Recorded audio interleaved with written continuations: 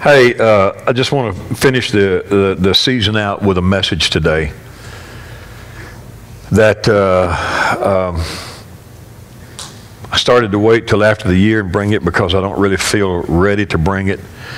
And a couple of things happened in the news this week that kind of spurred me on. So I'm going to read a few verses to you and share something today that I've just called the Creator's Mark. I hope it falls on your ears kindly.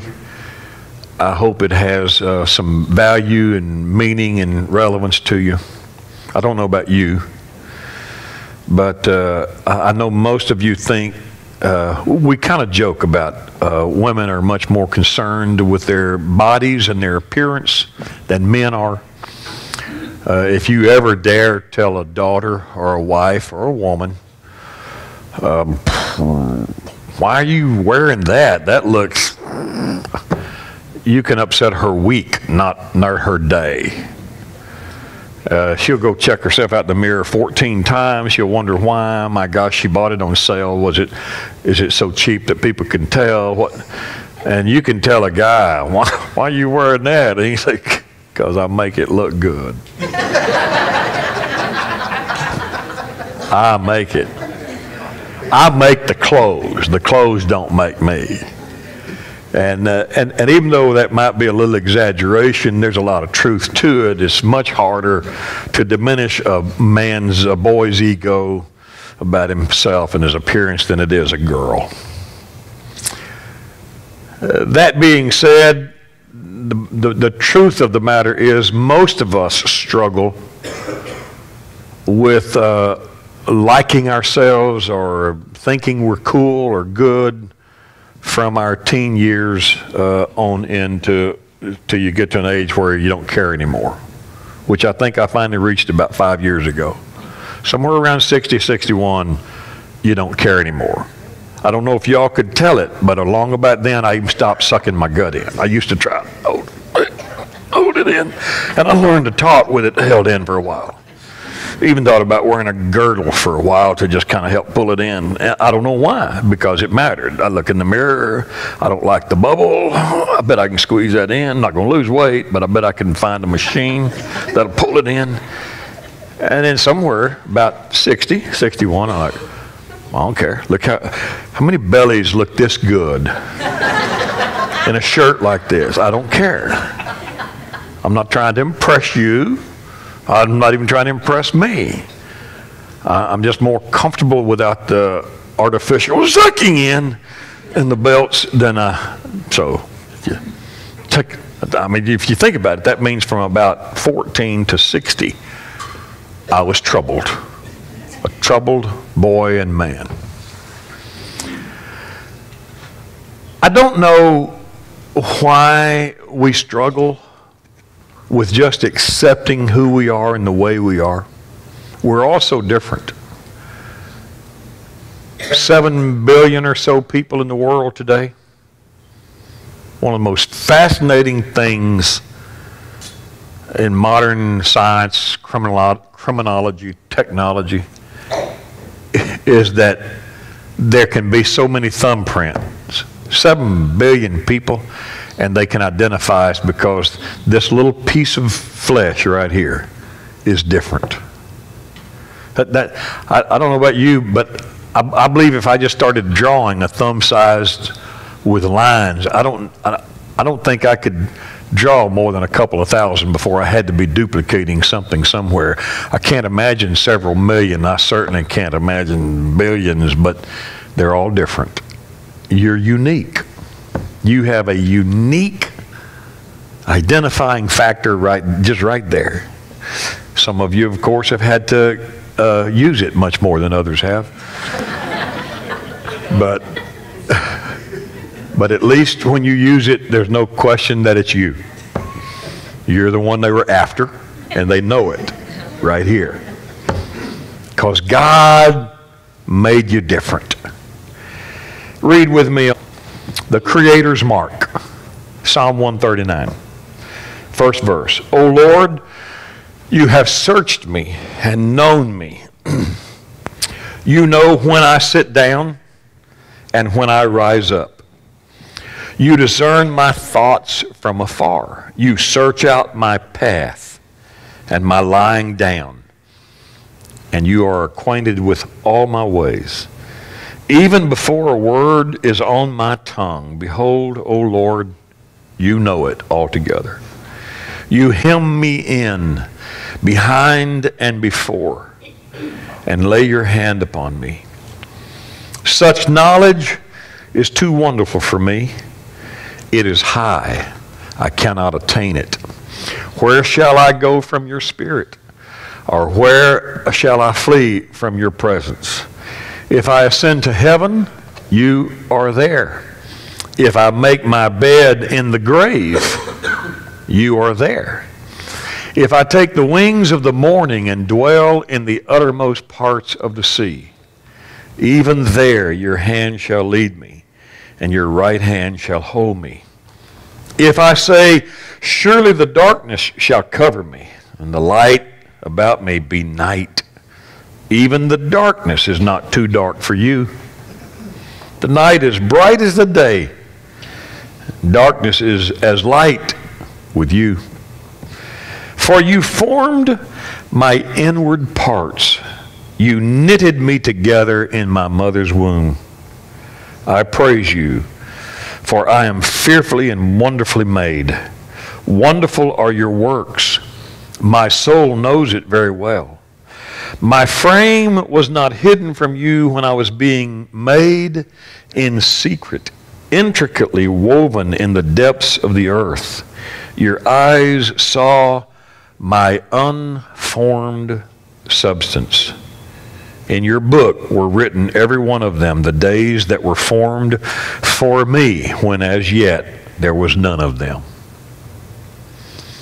Isn't that a great passage explaining that God made us, knew us long before we were made, knows everything about us, knows what you're going to say before you say it? And I don't even know that sometimes when I open my mouth, and God knows what I'm going to say. He's arranged my days. He knows where I will be, who I will know. We either believe this passage or we don't. And in the middle of that reading that we just read from Psalm 139, verses 13 and 14 in particular, I want to focus on today.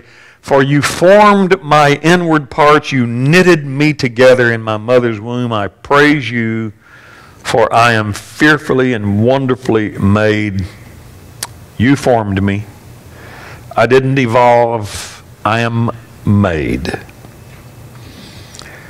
There's a little small place I want to go today with this, and I'll try to get there this way. Creators and craftsmen and artists, people who create things, they want their product identified and traced back to them in days, years, centuries to come. Whether it was the maker of fine silver and silverware, or whether it was the maker of jewelry and fine rings and necklaces and pendants, or whether it's even pottery. People who make things want them traced back to them. Today I'm talking about people. And a scripture setting that simply tells us, verses 13 and 14, for you formed my inward parts. You knitted me together in my mother's womb. I praise you, for I'm fearfully and wonderfully made. And no matter what your description and what you look like and how you walk or what color you are, how short or tall, how knowledgeable or how much you lack in that realm, how gifted, how spirited, how talented, all that you are, everything within you that is capable of producing anything or not, you either believe it or you don't. You either were made by God or you just were nature's result. But if we are made by a creator, I suggest to you today that we simply should be thankful and accepting for what we are and for what we possess. Did you know self-approval and self-acceptance is actually a biblical concept? we mix and muddy religion with philosophy and psychology sometimes, and maybe it's impossible to separate them in some areas and in some ways, but most of the time we can make a clear distinction. In fact, as some of you have studied numerous aspects of psychology, as I have as well, and I have discovered that it seems like almost everything positive and good in my studies of psychology could be traceable back to a scripture as well. Seems like most positive input came from Scripture, in spite of those who are naysayers and hate the Bible and hate God. You can trace almost every good concept back to a Scripture somewhere. Did you know that Christ himself told a rich young man in Matthew 19:18, when a young man came and said, "Master, what do I have to do to inherit life?" And he said, "Well, obey the commandments." "Well, which ones?" And he named a few for him. And in those few, he said, "And honor your father and your mother, and you should love your neighbor as yourself." And you and I quote that as a passage of part of the extension of the law, and we just move on. But man, sometimes we ought to just stop and freeze frame for a moment and say, wait a minute. I get the idea that I'm supposed to love my neighbor. I turn the other cheek if they slap me and all those good things, and forgive if I'm offended, and pray for those who use me. But what about that little tag on the end? Love your neighbor as you love yourself. Well, I don't love myself. I'm not supposed to, am I? Am I supposed to love me? But if you were made by God, you were formed by Him, you were created by Him, does it make any sense that He would somehow be glorified and glamorized, and He would be elevated and sanctified if that thing that He had created learned to perpetually say, "I don't like me. I don't like the way I am"? Doesn't it bring more glory to God for you to say, "I like me. I like what I am. I'm not you. I'm glad. I've seen you. You're not all that, but I am. I like me." Oh, I exaggerate the point, but I'm trying to say everybody's thumbprints are our personalities, our hearts, our genes, the beats, the rhythm or arrhythmia. I mean, everything about you. You were made. And He didn't make any copies, no clones. Even the twins that destiny gives birth to Tuesday will not be identical. They'll have different thumbprints. And they'll have different brains. And they'll have different personalities.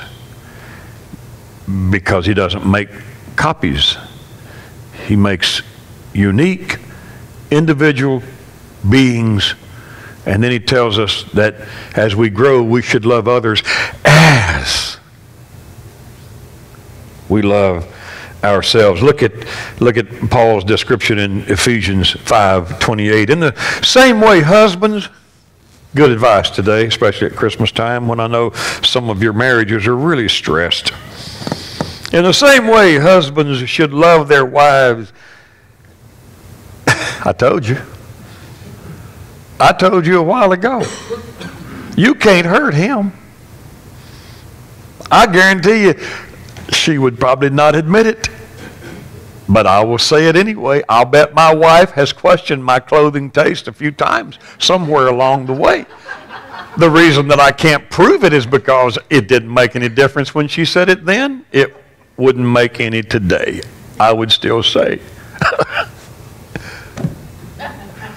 I have walked by my wife and caught her disapproving look. And my brain says, she doesn't think I should leave my shirt tail hanging out while I'm wearing a suit coat. It's not cool. Tuck it in. Wear a belt. And I just look back in the mirror and say, I bet most men can't look this ragged and this good at the same time. Just let the shirt tail hang out. I might even pull my coat sleeve up over my long sleeve shirt. Just let my shirt stick out. I don't care. Because I love my own body. So you husbands love your wives. It's not carpenter philosophy today, so don't worry about me polluting your brain. I'm reading the scripture.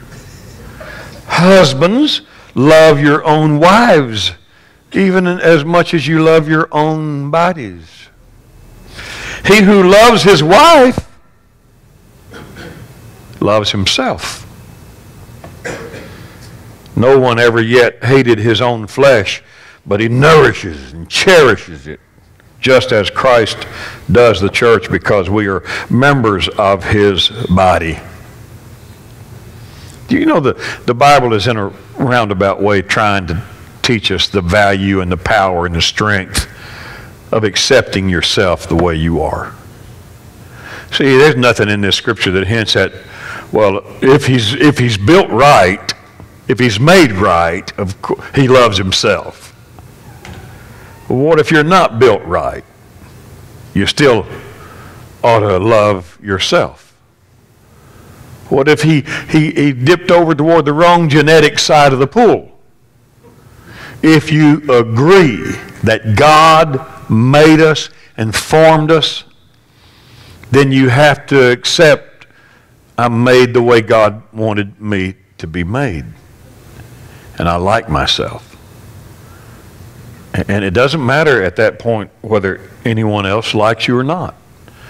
The first step toward understanding what I'm going to talk to you about today is accepting who you are.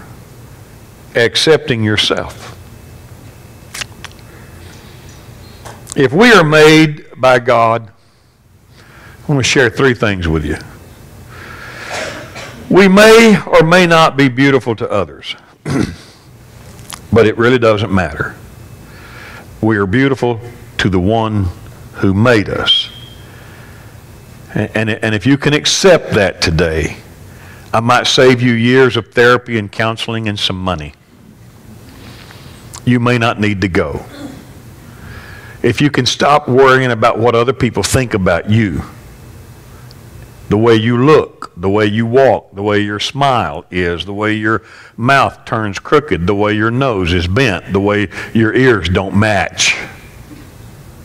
All those things are me. I don't care if you start analyzing and inspecting just to see if I'm telling you the truth. I don't care, because your opinion of me doesn't matter anymore. It did when I was young and I was trying to measure up to other people and have something to prove, I felt like. And finally you grow and mature and you reach a place where you understand being accepted by God and being accepted by me much more critical to my success in life than somebody else's opinion. I remember first time that I was aware of my ears, I was terribly terrified. My father had big ears. Not big, they just went out really big. And I remember when I was young saying something to my dad about it. And my dad said, "Ain't none of your business." I didn't mean it as an insult, I just didn't. And then for some reason, I don't know what age, there's a magical age. I don't know where it is. For me, it was probably around 10 because I fell in love for the first time with Miss Karstarf, my 5th grade teacher. I'm telling you, seriously in love. I fell seriously in love with my 5th grade teacher. My brother's grandson is 10 years old. He called me yesterday, Brennan. "Uncle Danny." "Yes, sir." "I just read your story in the Chicken Soup for the Soul book." "Which one?" "I've had 3. "Which one?" "The one about when you was in Vietnam and the hand." And I said, "Oh, well, good. What'd you think about it?" He said, "It's a really good story. I know who the hand was." He's 10. My brother had let him have his phone to call me. He said, "I know who the hand was." I said, "You do? Who?" He said, "It was Jesus, wasn't it?"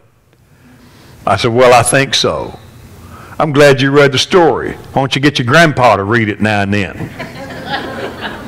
Well, he read it too. But I just wanted to say I really liked the story, and when it came to that where it said, and you open your eyes and there was no hand there. I knew when I got there it was Jesus. And I said, well, you're a smart boy. What do you say to, when you're 66, what do you say to a 10-year-old kid? I didn't know what else to say. I said, well, that's good. I'm glad you read the story. Thank you for liking it. And then there's this pause. Okay, you still there? Uh-huh. I'm driving. Well, talk to me, you know. Well, what else you got going on? Well, I just wanted to call you about the story. Okay. So lacking anything else to know to say, I said, how old are you? 10. Oh, that's a good age, I said. Uh-huh. I said, you know why? Because I fell in love when I was 10 years old for the first time in my life. Really? Yes, sir. Ooh. I said, you know who I fell in love with? My 5th grade teacher. What's your teacher look like? Is she pretty? Kinda. Okay, well, never mind then. You're not going to fall in love with her. She's got to be drop dead gorgeous for a 10-year-old boy to fall in love with his teacher. And when I fell in love in the 5th grade, it was the first time that I started paying attention to my appearance. And then I got paranoid. I made my mother make sure my clothes matched. Nowadays, you kids wouldn't know what matching is. But in those days, if you had a green shirt on, you wanted pants that went with green. Not, you just, I don't care. We got holes in them. That's cool. And if you had holes in them in those days, you threw them away and started with something else. You wanted socks to match. And so I would lay my clothes out on the floor every night to get ready to make sure I was ready for the next day. It had to be ready, had to be right. I did that for most of the 5th grade after I fell in love with her in the first day of school. And then somewhere in that year, it was time for a haircut. And I knew I needed one because boys kept their hair trimmed up. And I went to the barber for the first time to see myself. You know how it is. Until you get to a certain age, your parent just says, come on, we got to go to the barber shop and get a haircut. Oh! And you go with your dad and you sit down and you get a haircut. But at 10 years old, I wanted a haircut. I went to the barber. What do you want me to do, young man? Well, you know, whatever. And when he got through, I looked in the mirror and I realized, oh no. One of my ears sticks out farther than the other ear does. I had never seen that. I was 10 years old, in love with Miss Karstaffen. And for the first time, I realized I wasn't perfect. I was malformed, and it bothered me. It seriously bothered me. I remember trying to, in fact, I asked my mother about, why does this ear? And she said, oh, son, it does not. Mothers are blind. They just tell you, oh, you're so cute. No, really seriously. And I remember thinking there's got to be some way I would lay more on that side, thinking that when I was in bed, thinking I'd press that ear against my head. And so after I realized I could grow my hair longer, I just started letting my hair grow longer. And I did that all the way through high school, and then I got drafted. And when I got drafted, they don't really give you a choice in haircuts, you men that know. You just go in and they just, and it's gone. And then they take your picture for your military ID card. I still got mine. And I look at it and I think, I never knew that. I mean, I remember thinking maybe when I was 10, but I had forgotten it till I was 18. And then there it is. And it was okay. You know, sometime along about 13, 14 years old, I started realizing my nostril was out of balance, and one side nostril is bigger than the other side nostril. And then I realized, oh my gosh, look, this eyebrow right here is completely thicker than this eyebrow over here. I have to trim this one. The barber, when I get a haircut now, she will say, do you want me to trim your eyebrow? And I will say, oh, thank you. You meant both of them. Well, this one, yes. And she'll. And when I was 15, I wouldn't have told you that stuff about me. No, sir. Because I hadn't fully accepted my uniqueness, and it's who I am, and it's the way I'm made. But I don't care. You can study them if you want to, but you want to come look at them in the foyer tonight, today? I don't care. Doesn't bother me in the slightest. I am what I am. I was made by God this way. I like me. I like what I've become. Because I like myself, it's a lot easier for me to love my wife. God, you ought to see her imperfections. And they mean nothing to me now that I know I have them and I still like me. Believe it or not, I'm applying Scripture. Let a husband love his wife even as he loves his own body. There's a connection between the way we treat each other and the way Christ treats us. And if we don't love ourselves, we will abuse those in our families. I cannot tell you how many times I've sat in that office and offices in the past and dealt with couples facing physical abuse and violence. And I realize he's only violent because he still hates who he is. If he could ever understand that he doesn't have to be angry, he doesn't have to blame God, doesn't have to be mad at the world and mad at himself, he'll stop being mad at other people. Once in a while it works, and once in a while I tell a woman, just get away from him. And then he winds up in prison, and then he gets out of prison and comes looking for me. That happens about every 4 years. Happened just recently. Thankfully, he forgot the things I told his wife in front of him before he went back to prison. And he came by to thank me. I just want to thank you for your honesty. You know I've been in prison the last 4 years. Yes, yes. Because you beat your wife and she reported you. And we're helping a girl right now. Have y'all seen did anybody see the little ad I put out? I asked you if you know anybody has an old car you can donate, or you can contribute to us buying a cheap car somewhere. We're going to try to help a girl who's living in the shelter right now up at Montgomery Women's Shelter for Battered Women. And she used to be a member in this church, and Sandy and I ran into her and found out she's estranged from her kids because she had to go to this battered women's shelter. And if she gets a car within the next 45 days, they will let her, she's got a job and in the Woodlands, and they'll let her move into a little apartment and she can have her kids back if she gets transportation within the next 45 days, or that's actually been 2 weeks now. So when we get back to the holidays, we're going to help find her some kind of old car. We'll buy a $2,000 car somewhere. You'll do that, and we'll do it because she has been unfortunate enough to be married to a man who never learned to love himself. And therefore, he never knew how to love his wife. And he abused her and abused children because he hasn't accepted who he is. Made by God, formed by God, genetically created by God. Romans 8:33, who shall bring any charge against God's elect? It is God. God justifies me. You can be mad at me all day long. I can be mad at you, but our opinion of each other matters zero.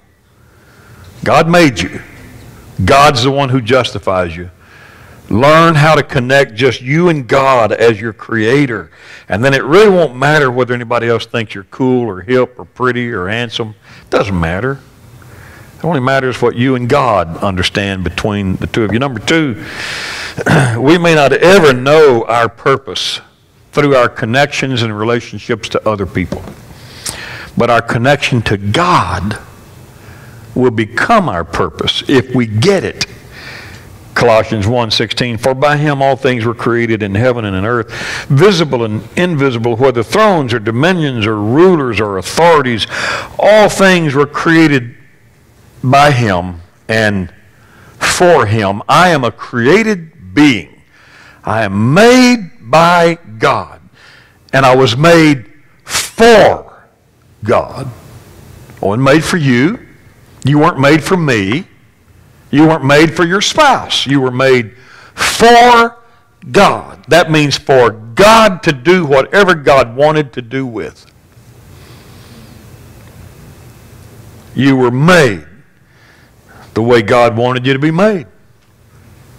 Wouldn't it be crazy if everybody in the world was a plumber?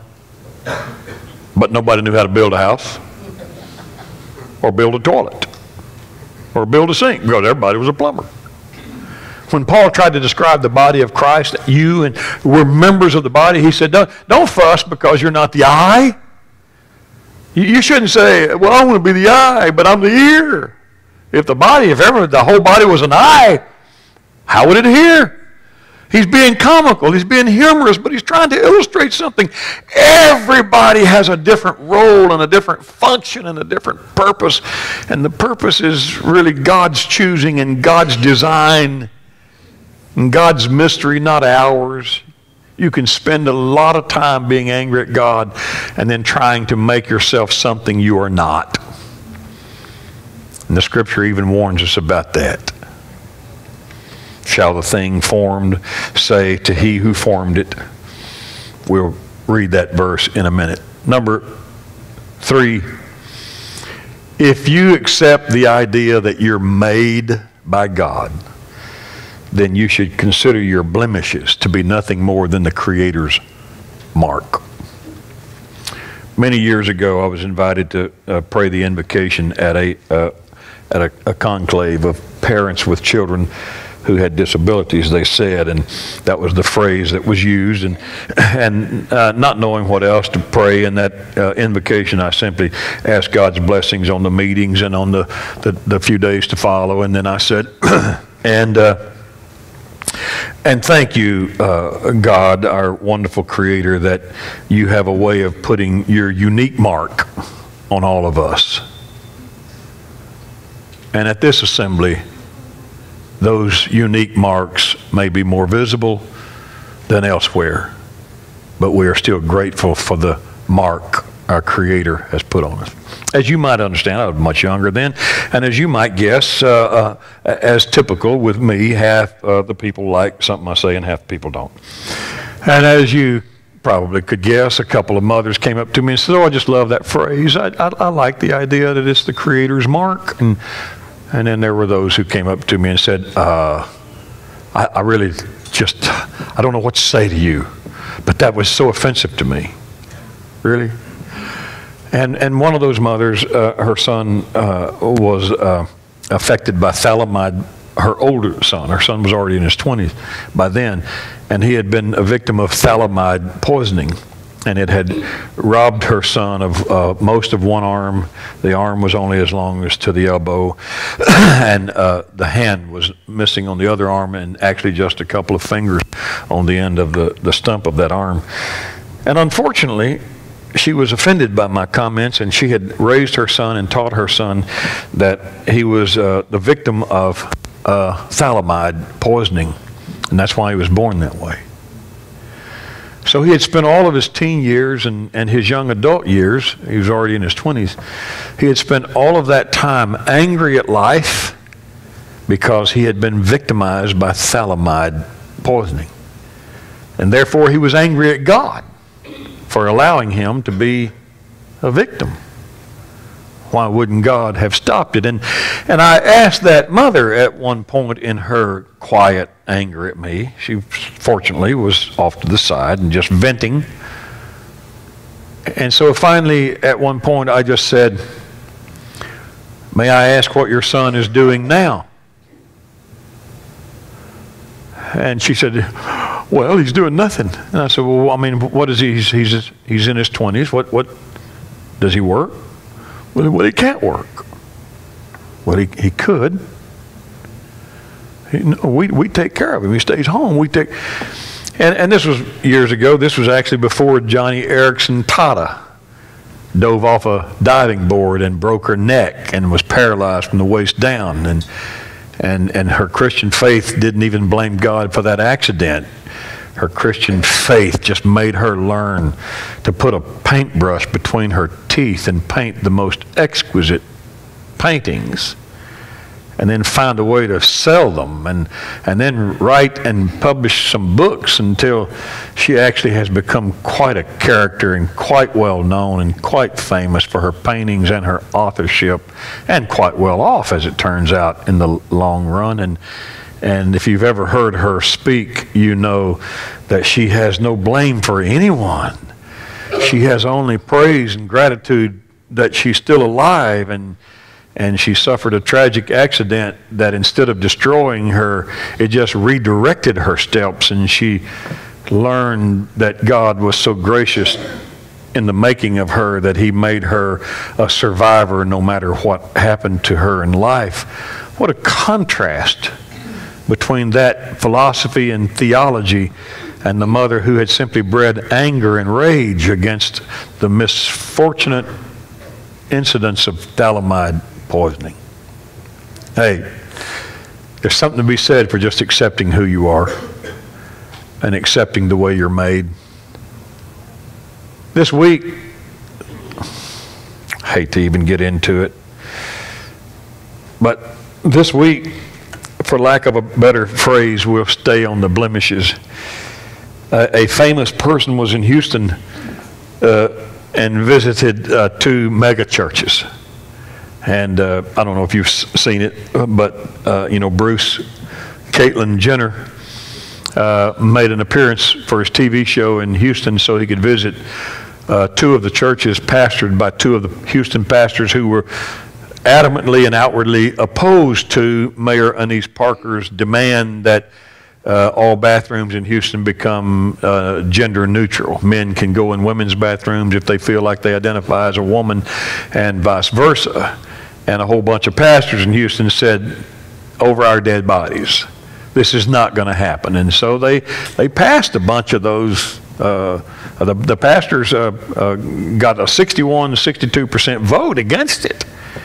And Bruce Jenner used to be a male Olympic champion, and then decided that he's not a man, he's a woman, and in our society perverted from the things of God and the truth of God's Word.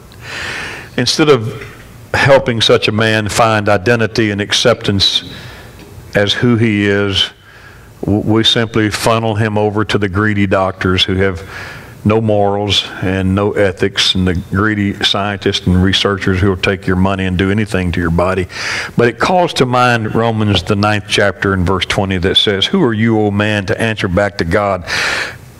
Will what has been formed say to he who formed it, why have you made me like this?" So I guess Bruce Jenner just wanted to come to Houston so he could use the ladies' bathroom in 2 mega churches and hope that it made a huge press scene, and fortunately it didn't. In fact, Dr. Ed Young down at Second Baptist was one of the churches. He just met with him and prayed with him and let him take the pictures of him and Bruce Caitlyn Jenner talking and praying in the foyer of the church. God bless them. But the sad thing for Bruce is that he clearly didn't accept the way he was made. And he clearly felt like he could have done a better job than God did. And he's clearly a broken and sad and disturbed and troubled man, woman. And our coming generations may be equally disturbed and troubled because we're breeding ground right now in America for people to not like the way they're made. To think they could have done a better job than even God himself. But it's not true. God made you. You might not occasionally like the way you look. I used to wish that I had a better build, especially when I had to take my shirt off in PE. I went into the Army weighing 145 pounds. In 8 weeks in boot camp, I weighed 175 pounds. That tells you something about my mother's cooking.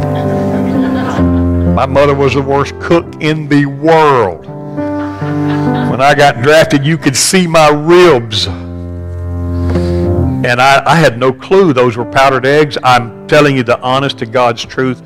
About the 3rd morning in line in boot camp for those eggs, I heard a couple of guys saying, "Oh, is that all we're going to ever get to eat of these old cruddy powdered eggs?" And I said, "Are these powdered? It's the best eggs I've ever had." I thought the food in the military was outstanding. My mother, God love her, she was never a cook. Mom's idea of a gourmet meal was, hey, look, I split the weenie and laid a little strip of cheese in there and melted it. That's gourmet. You open that can of pork and beans with a split wiener with chili, with cheese in it. You upscale eating. I put on 30 pounds in 8 weeks in boot camp. Same 28 waist, 30 pounds that actually just covered my ribs. I don't know that I ever looked in the mirror and liked who I was when I was a kid. I'm not even sure I started liking myself till I was probably in my 30s or 40s. But at some point in life, it started occurring to me that God is such a grand designer. He knows exactly what it takes to make 7 billion different people operate around this world, and everybody's got to have a different talent, a different inclination, a different skill, a different way of thinking, a different way of looking. We need the critics as much as we need the applause. We need some of the best things ever happened to me was people criticized what I did, because it made me go back and genuinely inspect my behavior, my language, what I said. And if everybody just patted me on the back and said, that's good, I'd have just kept being a knucklehead forever. So I needed people who had a different mindset, a different way of viewing things and looking. God, bless us because we're different. And it makes us all fit better. The family works better. The body of Christ works better. And you work better when you finally accept that and realize, I'm made by God this way. I'm made by God this way. Everybody can't have one eyebrow bigger than the other one. Be jealous. Be envious. In fact, this one will even grow more white hairs than this one will grow. One day I may just let them grow out and tell the barber, no, don't trim the eyebrow. Let it grow till it falls over my glasses. Then I'll curl it. I'll be unique. Doesn't matter. God made me. So stand with me, please, and just read this last thing up here on the deal. Only put I there instead of you. I am beautiful. Say it out loud. I am beautiful. No, you're not. Does it matter to you if I say no, you're not? Nope. Because you only answer to the one who made you. God made you. And to God, you are His elect. You are beautiful to Him. His opinion is the only one that matters. You and God have purpose and value together. Just you and Him. You are beautiful. Please learn to accept yourself the way you are. Father in heaven, thank you today. Thank you for the promises of your word. Thank you for making us. We believe you formed us in our mother's womb and made us all just the way we are. Forgive us for the years we waste and spend insecure and undecided and hunting and struggling for identity. Forgive us that sometimes it takes us so long in our own search for significance that we waste some wonderful years when we wouldn't have had to search. Just accept the way you made us. We are your gift to the world. We are your design. We each have your unique stamp, the Creator's mark on all of us. Thank you for the gift of life, and thank you for the gift of your presence, and thank you for the family you integrated all of us into, this family of life. In Christ's name.